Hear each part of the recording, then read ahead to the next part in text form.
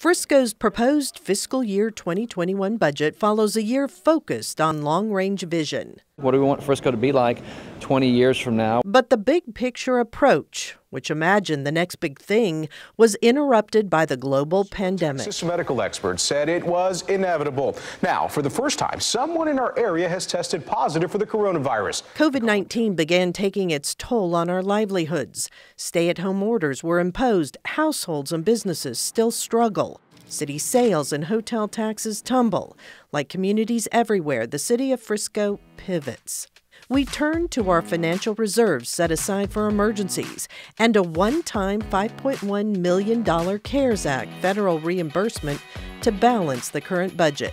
The proposed FY21 budget considers the ongoing pandemic and its anticipated impact on our operations in the future. So, the proposed property tax rate stays the same at 0.4466.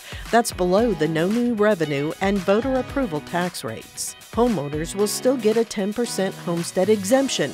Plus, homeowners over 65 benefit from the $80,000 senior homestead exemption, which also stays in place. New property values increase slightly, about $1.8 billion. Frisco's average home value is about $418,000. That means the average city tax bill will be about $1,800 next year.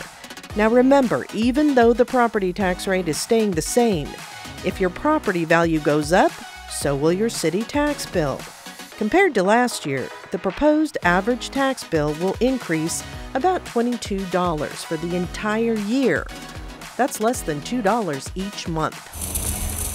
No rate changes are recommended for water, sewer, or trash services. However, staff is reviewing stormwater rates and may propose an increase based on capital improvement needs related to erosion and slope failures. The proposed general fund budget is balanced at about $183 million. In other words, revenues are expected to equal expenditures. Sales tax revenue has been unpredictable this year. Even so, collections through August are stable, though not at the level normally expected in Frisco. So in planning next year's budget, staff projects a 1% increase in revenues for FY21.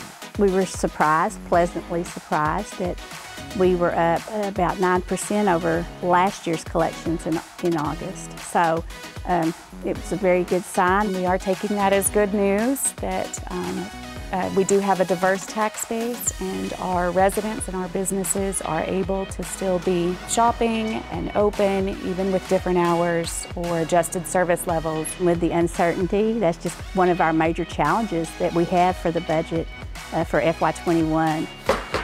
Building permit revenues are forecast flat. The City of Frisco expects to issue between 1,800 and 2,000 permits for single-family homes next year. The proposed budget supports 7 new employees, including 6 positions at the police department and 1 for the fire department.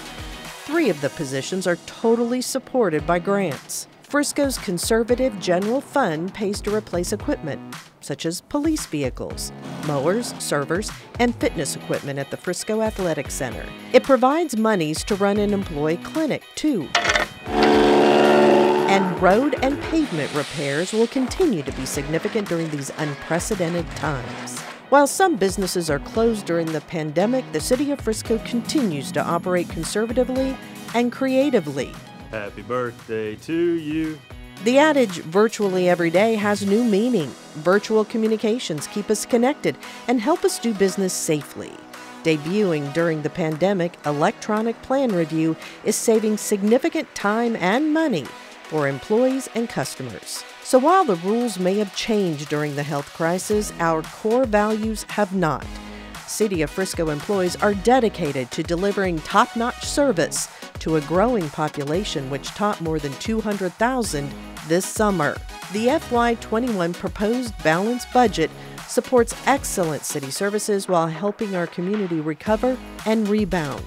The pandemic's total impact is unknown, but one thing is certain: the City of Frisco is designed for resilience.